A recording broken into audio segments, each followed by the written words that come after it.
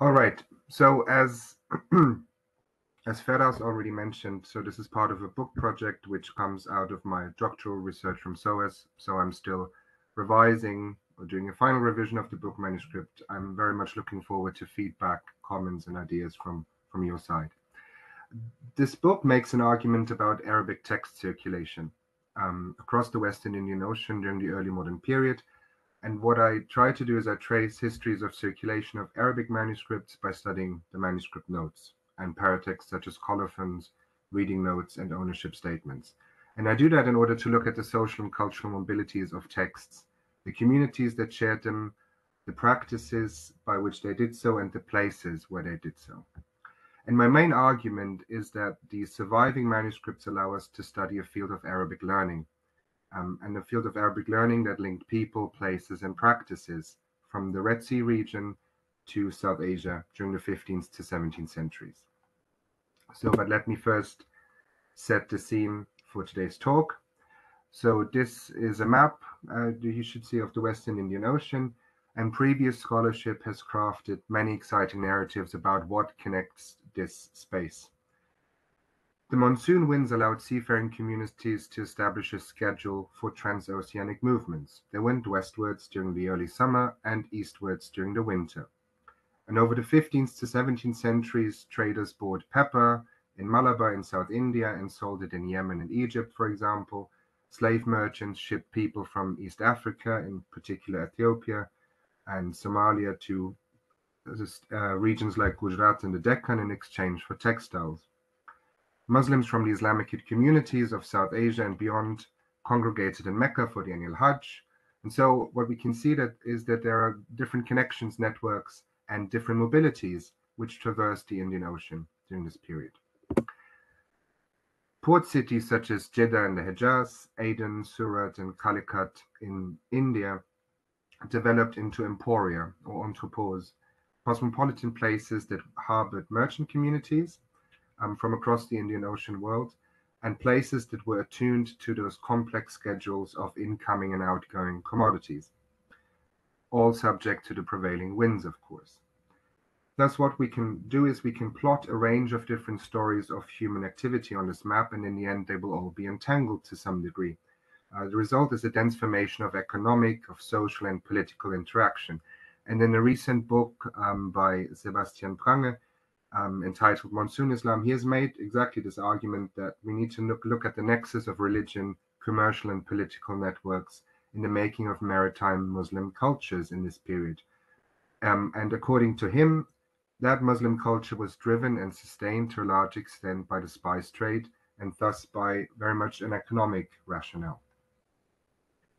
But what is mostly missing, I think, and a lot of others think, are cultural narratives that draw the communities of this region together along Arabic connections and Arabic mobilities. So we've had previous research on connected histories by Sanjay Subrahmanyam that pushed us to go beyond area study divisions that we very often see across the Indian Ocean. And people that heeded his call are, for example, Ronald Ritchie, who proposed an Arabic cosmopolis, and which ranged from the Middle East via South Asia all the way to Southeast Asia, where Arabicized Muslim communities adapted local stories of conversion to their place of belonging, and formed part of a larger transregional Muslim community. And they all shared they shared an entire system of cultural references. And so, building on this research by Ronald Ritchie, this is where my research introduces another conduit of text circulation, and that is Arabic texts and Arabic manuscripts written, copied, and commented on, some also eventually forgotten, on the move from Cairo to the Deccan. So I'm looking at this Western Indian Ocean world from Cairo to South Asia.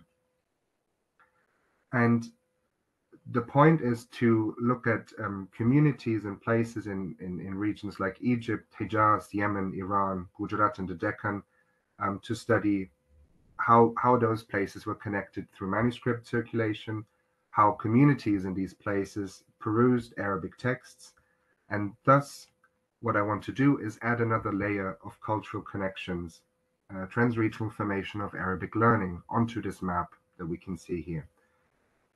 And I want to argue that, of course, this Arabic learning built on other mobilities. Scholars would sit on the same ships as merchants, but they would do so for different reasons. So I think there's another rationale of learning that we have to study here. And I argue that communities created their own deep structures, to borrow a term by Michael Pearson, and shared techniques and practices. And what we have today is fragments of these cultural exchanges that give us insights into this early modern world of Arabic cultural pursuits and where it happened, or where they happened. So what I will present today is mobile manuscripts from the perspective of one library, the Royal Library of Bijapur. That you can see Bijapur here on the map. It's a city in the Deccan, and the Sultanate in the 16th and 17th centuries. The manuscripts that accumulated in this library show us how manuscripts traveled in this period, and how they could be signified differently over time, and how their function changed over time. But I want to broaden the context in the course of this talk, and after I've talked about the history of this library, I also want to look at manuscript corpora in Cairo, Istanbul, and other places briefly, in order to show how the communities in these places engaged with Arabic texts and with Arabic learning in a very similar way, in a connected and shared way to Bijapur in this period. But let's start with Bijapur first. So this image shows the edifice of the library, called the Azhar Mahal, the Palace of the Relics. It's a two-story building which housed a collection of Arabic and Persian manuscripts, roughly around 400 manuscripts in Arabic survive today, and a few dozen Persian manuscripts. And although I hear the call that Ferraz made at the beginning, we want to go beyond Europe. This story, of course, has also has got to start in London, to start in Europe, and it's a story of imperial translocation as well. So in the 19th century, the manuscripts that were housed in this library were transferred to London, and are today part of the India Office collections of the British Library. So the translocation of this Azhar Mahal library collection has different steps from the 17th century to today. So towards the end of the 17th century, the Mughal Empire conquers the Sultanate of Bijapur. So these manuscripts change hands. They go into the hands of Aurangzeb, the emperor, and his officials. And we can see that because there are seals on the manuscripts. Then it changes hands again once the Nizam of Hyderabad declares himself independent. Then we have Maratha incursions. The Raja of Satara takes care, or doesn't take care, of the manuscript. And in the end, by the 19th century, the region becomes part of the Presidency of Bombay. And the British administrators in that period start thinking about what to do with those manuscripts. There's a French official who creates a first hand list and talks about the very dire need to preserve those manuscripts. And then the Commission of Satara engages the services of a certain Hakim Hamid ad-Din and a couple of writers to write up an Urdu catalogue of the manuscripts. And this commissioner says that should any of them prove to be especially worthy the notice of scholars, I would suggest that they be removed. Worthy of notice of scholars, I should suggest that they be removed either to Bombay or to the library of the Honourable Court of Directors at the India House, as the provision of their safe custody at Bijapur is not so sure as could be wished, and they are useless to the poverty-stricken and unlettered inhabitants, and out of the way and very difficult of access to learned strangers. This quote doesn't need much more explanation, I think. What we see here is a justification for colonial practices of manuscript translocation that happened in several cases in the 19th century. So many other collections that we have in the UK today, for example, the Hamilton collection in the John Rylands Library in Manchester, the Bailey collection in Edinburgh University Library, and also the Delhi collection in the British Library. They're all part of, or they were all removed during the colonial period through different practices of colonial translocation. Some because some collections came about because they were created by individual collectors, because British administrators commissioned manuscripts or bought manuscripts, but other collections like the Delhi collection are to a large extent loot or plunder, which was moved over to Britain. And although the commissioner here says that Bijapur is very much out of the way and very difficult of access to learned strangers, especially the library, I want to counter that claim and show how, if we look at the history of this region in the 16th and 17th centuries, how Bijapur was very much connected to the wider world of the Western Indian Ocean and became a hub of Arabic learning and Arabic scholarly culture in this period. And I will do this by looking at notes and marginalia on the manuscripts of this library collection, and thereby try to tell a short history of the 16th and 17th centuries. Now, one of those great scholars in Europe was Otto Lord. He created a catalogue of the collection, of the Azhar Mahal collection, which was published in 1877. But also he based his catalogue on the previous Urdu catalogue and the previous hand lists. So he was not the individual who was sitting all by himself in the reading room and going through these manuscripts. He actually built his work, this catalogue, very much on previous catalogues. And today we're using his catalogue to navigate these collections, as I'm doing as well, of course. But then there's some other scholarship which is important to highlight here. Salimuddin Qureshi hinted at a crucial characteristic of this Royal Library of Bijapur, and that is that the Royal Library itself was not the place of production of the manuscripts, but instead those manuscripts, in the majority, held from across the subcontinent, from Central Asia, from Iran, and from the Red Sea region. And they cover most Islamic genres of writing, from hadith to law to Sufism, mathematics, philosophy, and theology. And we have another study of this collection, or part of this collection, by Keelan Overton, who looked at the collections of one sultan of Bijapur called Ibrahim II. And by looking at this sub-collection, she could advance arguments about the courtly circulation of these manuscripts and what the sub-collection of Ibrahim II meant to him as a sultan. Now, in a nutshell, different personal collections of sultans from the 16th to the 17th centuries ended up in this royal library. And this royal library at that point was presumably located inside the palace. And the way that this happened is that mobile scholars and courtiers brought many of these manuscripts as gifts and thereby negotiated their relationship with the court. They also often became then part of the royal entourage. They functioned as administrative personnel, as advisors, as teachers and tutors. And so by receiving those manuscripts, the manuscripts expressed the prerogatives of Islamic kingship for the Adil Shahi dynasty of Bijapur. According to Overton, the Azhar Mahal was built through transregional connections, through tastes and precedents made possible by the movement of Iranian migrants in the early modern period. And they presented one of the crucial courtly factions in this period in the Deccan. And this Iranian migration has a longer history. It starts in the 15th century. The Bahmani kingdom, who is the predecessor to the Deccani sultanates, invites scholars from across Iran to come to the Deccan and to serve at the court in Gulbarga, later on in Bidar. After the breakup of the Bahmani kingdom, we see these 5 different Deccani sultanates. Bijapur is one of them. And what happens now is that there's just a larger number of courts that offers patronage to scholars coming from outside.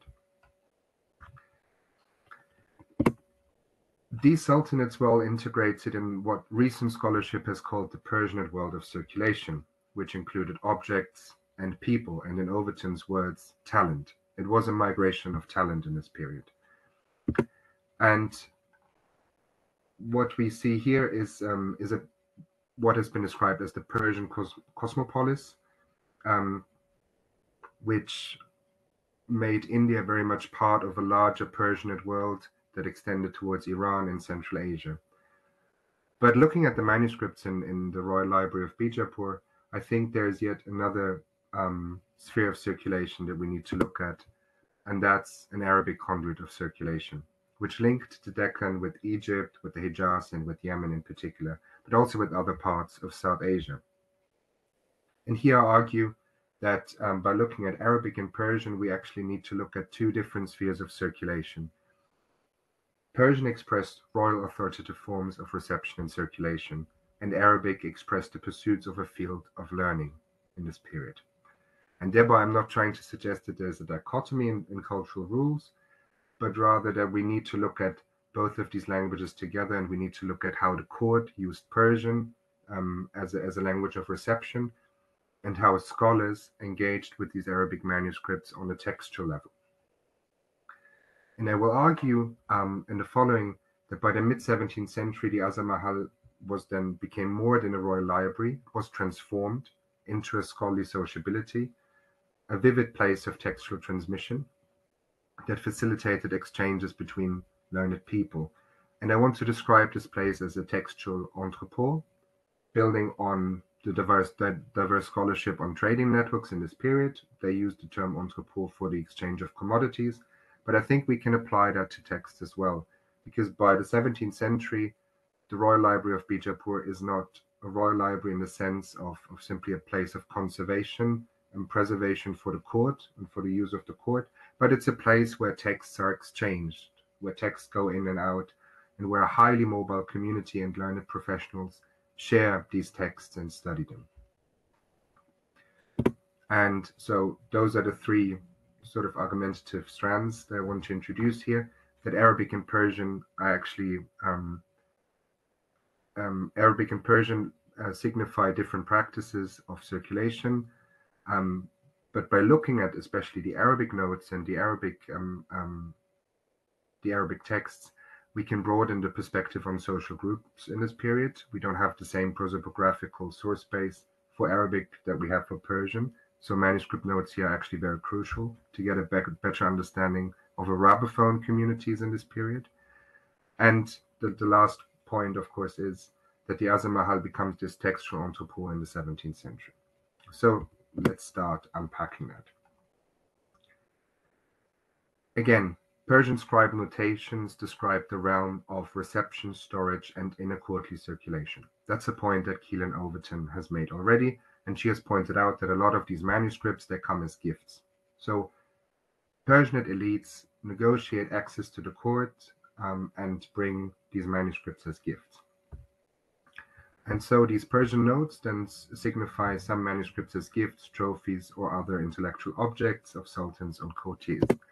And what we have here is a manuscript note which signifies this particular manuscript as a trophy brought from the city of Bidar after it was captured in 1619. And we see this in the note stated here, which I will translate. So this item was integrated into the Royal Library after the conquest of the city of Muhammadabad, which is known as Bidar, on the 9th of Shaban in 1028 or 1619 AD. And we have a couple of books that were looted during this time when Bijapur conquered Bidar, one of the other sultanates. And so we see that here the manuscript becomes signified as a trophy and is thus integrated into the Royal Library. So here, this also points out that this Persian note is about the movement of the book itself. Now, if we look at the Arabic manuscript notes that we find on many of these manuscripts, they show the scholarly engagement and the engagement with the text in particular. So here's one manuscript, which is a commentary by Al-Sirami, which is a widely circulated rhetoric commentary on the Al-Mutawwal, which is also famous. And this is a colophon which states the transmission of this version. Accordingly, The scribe completed this copy in the year 1426, and he created this copy based on a transmitted manuscript, which in turn was based on a written version in the handwriting of the judge Badr ad-Din Muhammad Asadi al-Hanbali, who was the overseer of the Sharia courts in the administrative unit of Egypt. The actual transcription of this manuscript version took place in the year 1578 in the city of Ahmednagar, which is another sultanate in the Deccan. And the scribe himself is named as Yahya ibn Shams ad-Din ibn Ahmed, who copied this for another different owner. So here we can see this technical procedure. The colophon documents this path of circulation that stretches from Egypt to the Western Deccan, where it ultimately then ended up in the collections of the Royal Library. So what you can see here is how Arabic and Persian play different roles in the circulation of these manuscripts. Manuscripts become mobile socially and culturally, but through in different ways. The Persian notations refer to those manuscripts as a form of a mobile manuscript, as a book that can be exchanged, and the Arabic colophon looks at it as in its form as in its transmission as a text. So on the one hand, we can look at the development of this library as part of the courtly realm, with its own modes of reception, circulation, and expressions of prestige conducted in Persian.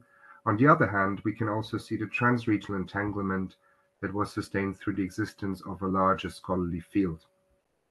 And that field consisted of itinerant scholars and other groups. And they are more interested in how frameworks of transmission and scholarly practices are constituted and conducted in Arabic. So Arabic manuscript notes are notes of transmission, colophons, and ownership marks. And they also allow us to expand our social circle of learned man that we can see in this period. So here's another manuscript, which includes a Persian notation on the title page. It's the work called Tahrir on the principles of Hanafi jurisprudence. And it states that this Persian notation states that the book was bought out of the inherited property of a certain Alam Allah and was integrated into the Royal Library in 1614.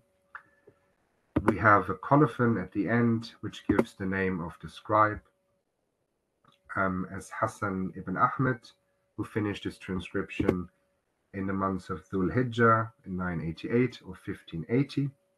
And he did this after the afternoon prayer in front of the Kaaba, Tuja al-Kaaba in Mecca. And what we have here is another ownership node which then discloses the full name of the previous owner, and that is a member of the Al-Aidarusi group. He belonged to a Hadrami family. Eng Seng-ho has written an important book about this Hadrami family. They were scholars, advisors, and religious dignitaries that spread their transient networks across the entire Indian Ocean over several hundred years. So we have several generations of these scholars. And in the 16th and 17th centuries, we see a couple of these scholars serving in the Deccani Sultanates. And so in Bijapur, we have, apart from Alam Allah, we have another member, and we have a total of around 14 manuscripts that I could find which belonged to both of them. And these manuscripts were left presumably after they had left the court. Okay, so this is how this Royal Library collection was built. Now I want to move on to the 17th century, at the point when Muhammad Adil Shah is the ruler of Bijapur, and he decides, or at least according to the chronicles, he decides to turn the Royal Library into a shrine library. So what does that mean? For the 19th century, we have a British report that describes the function of the Azhar Mahal. And I quote, "This establishment was a kind of ecclesiastical corporation founded to guard Tobruk, consisting, I believe, of some hairs of his beard. They had been previously enshrined in a citadel or royal palace, in a building which was burned down, and in lieu of which the Azhar Mahal was built by King Muhammad Adil Shah, without the palace walls but connected with the palace by a bridge. Large assignments of land and revenue were made for the support of the establishment, which comprised the species of college and theological school. It was probably to this branch that the establishment owes its library, which consists chiefly of theological and philosophical works. But the collegiate establishment exists now only in name, and the endowment has long since dwindled down to a miserable pittance, not sufficient to keep the building clean or afford any surplus for defraying the expenses of the annual urus or urs, when the relics are produced to public view. Now, to sum up what we've read here, is that by the middle of the 17th century, the library is not part of the inner citadel anymore, but it's moved outside of the palace, and this architectural branching out is something that we can still see today. In addition, this Azhar Mahal is now charged as an Islamic or holy Islamic place.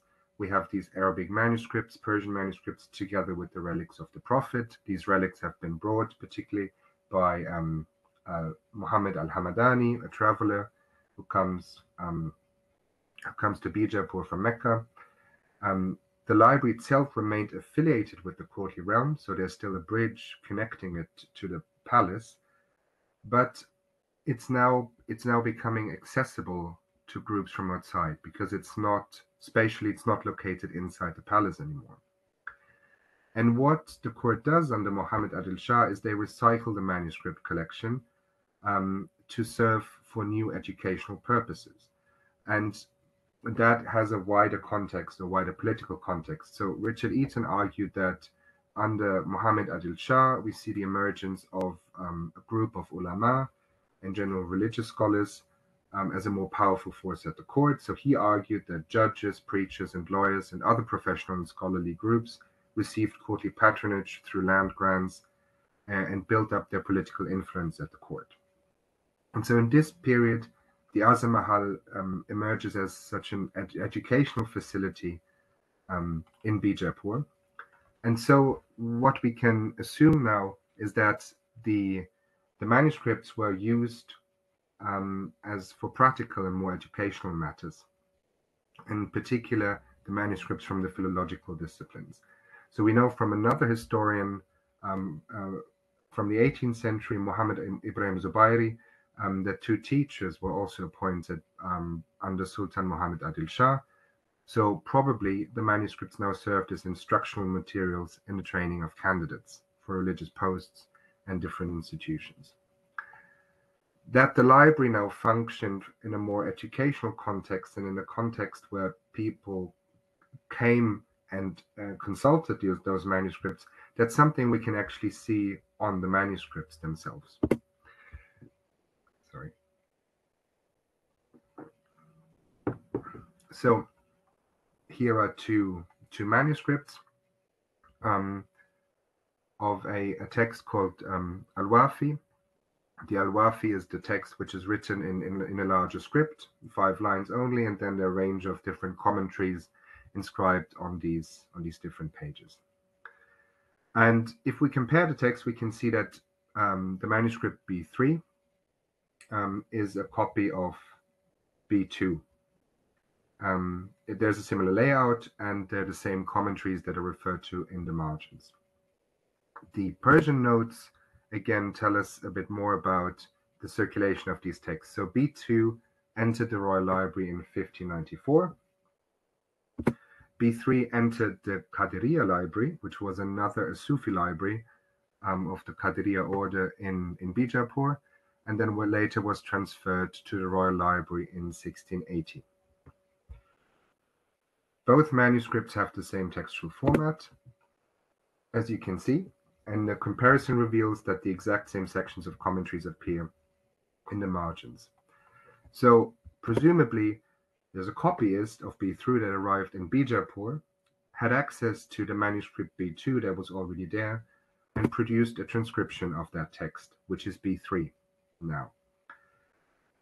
This book, or once that transcription was created, this book was moved to the Qadiriya library, and the Persian notation tells us that a certain Taj Muhammad brought the manuscript to the Qadiriya library, and then of course we have the notation that tells us that in 1680 it was moved back into the Azhar Mahal.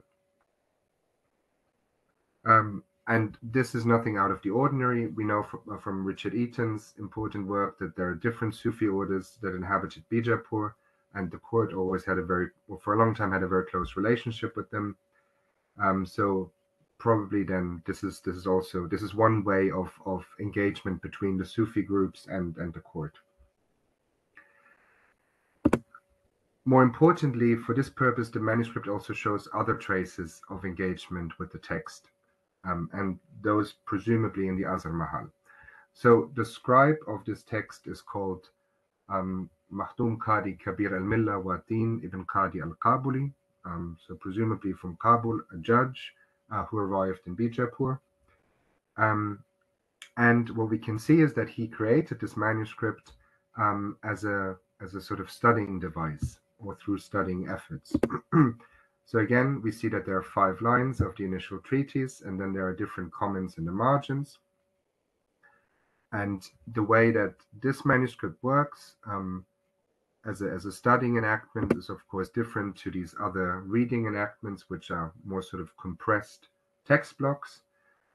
But also what we can see is there is a separate folio at the beginning which lists the different commentaries that he used in order to read and engage with the treatise.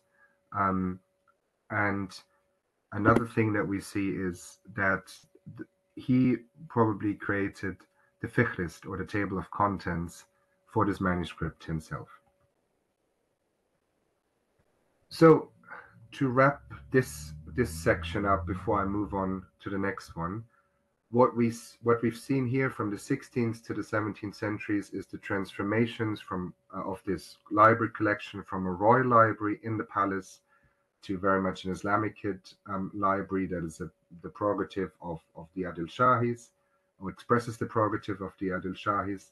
And then in the 17th century, we see a shrine library that is much more accessible to mobile and local learned communities. The emergence of the shrine library was, according to the chronicles, of course, instigated by the Adil Shahi court. But I would argue, if we look at the larger context, then it also fits into the transformation of Arabic scholarly culture in this period. So something is happening from the 16th to the 17th centuries. And one indicator is what we can see from the manuscript evidence itself. Now, moving on to other collections which should put or place Bijapur in a larger context. I've looked at Arabic manuscripts from Arabic in the Arabic philological disciplines from 3 other libraries in South Asia in a larger project. So Arabic manuscripts from Rampur, from the Salajang Museum in Hyderabad, and from the Asafiya Library in Hyderabad. And all those manuscripts in Arabic philology that I could date show this distribution across the centuries. So what all these collections have in common is that in the 17th century we have a lot more manuscripts for the 17th century than we have for the 16th and 15th century. So there's a real increase happening from the 16th to the 17th centuries. So this is the quantitative argument. We have an increasing number of scribes that make use of an increased availability of paper, something scholarship on South Asia has pointed out, for other areas, for Sanskrit, for Marathi, and so on. So we have more paper, and presumably, since we have more manuscripts, we probably have more scribes who produce and contribute these manuscripts to a circulation. But at the same time, as we have this quantitative data, when we look at the manuscripts, we also see qualitative changes in how these manuscripts are copied, circulated, and read. And here I just want to focus on one particular example, since time is of short supply.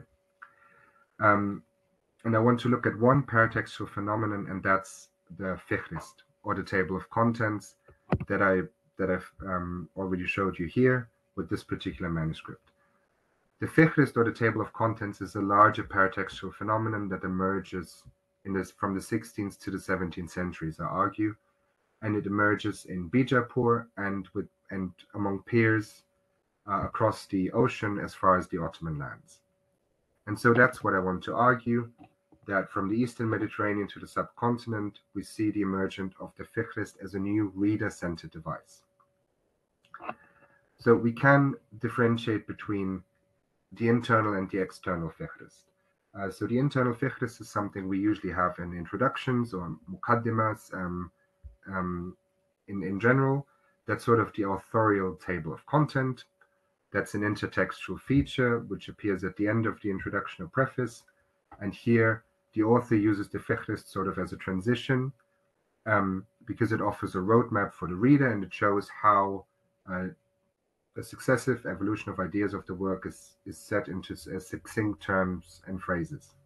So that's the internal Fihrist, part of what the author has written.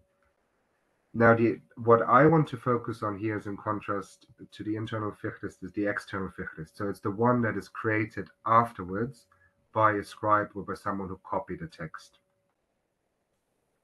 So it does not spring from the pen of the author, but it is added by a reader at a later stage.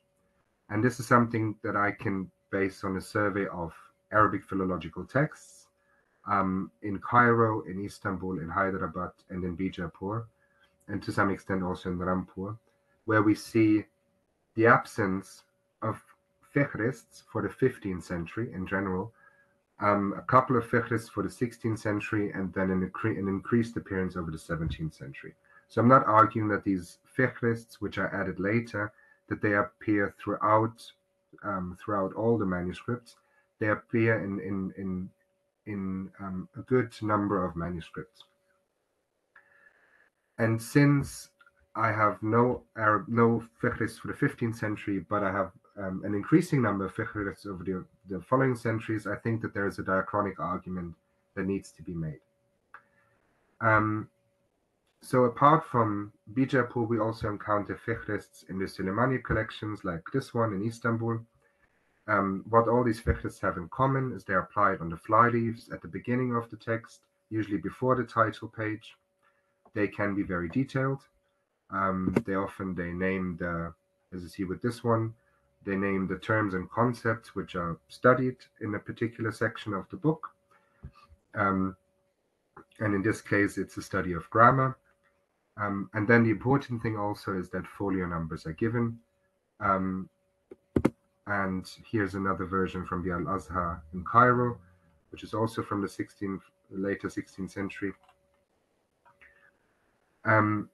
These folio numbers help break up the text for the reader. So the text can now be used, or the manuscript itself can now be used as a work of reference, where particular concepts, particular terms can be looked up. The reader can browse the manuscript in a very different way. And so I argue that the readers introduced this device to render texts more accessible. And this innovation is actually part of a larger transformation in learned encounters during the early modern period, as proposed by Khaled al-Ruwayhab, who focused on deep reading practices in the Ottoman lands and suggested that we see, based on normative texts written in the early modern Ottoman Empire, we see a tendency of personalized readings of specific texts. So scholars and aspiring scholars are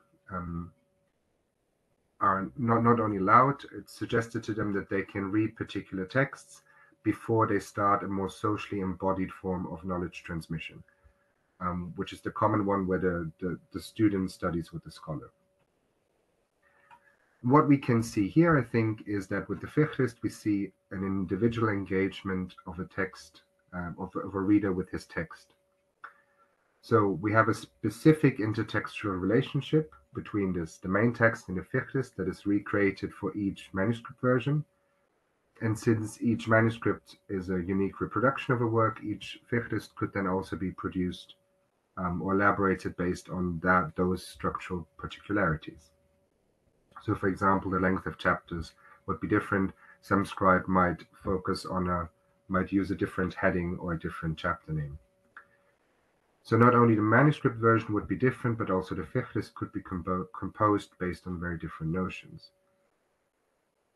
So to wrap this up, what we see here is that we can trace a transformation in reading strategies as historical practices on manuscripts. And we see that with communities in Istanbul, in Cairo, in Bijapur, and some of those manuscripts in those collections also come from other places. So we also see places like Yemen, like Mecca and others, where the same practices are being applied. So those learned communities are very much part of a shared knowledge system in Arabic philology, or a shared way of how to engage with texts. Sheldon Pollock and others recently formulated the most common denominator for world philologies, namely making sense of texts over time and space. And so I think that captures the significance of this fihrist and this transformation in a very literal way. Grammar, rhetoric, and lexicography, Arabic philology, were disciplines and traditions of scholarly erudition in their own right, but they were instrumental in particular ways as auxiliary disciplines. So they were used to make sense of texts from the Quran to Hadith, poetry, fiqh, and others. And what we can see here with the corpora from Bijapur and other places is that scribes and scholars by the 17th century developed new techniques to make sense of texts, which then ultimately shaped the way in which they could make sense of other texts.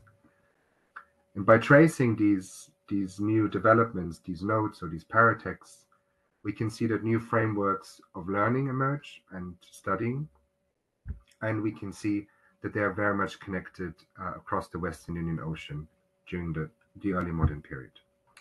Thank you very much for your attention.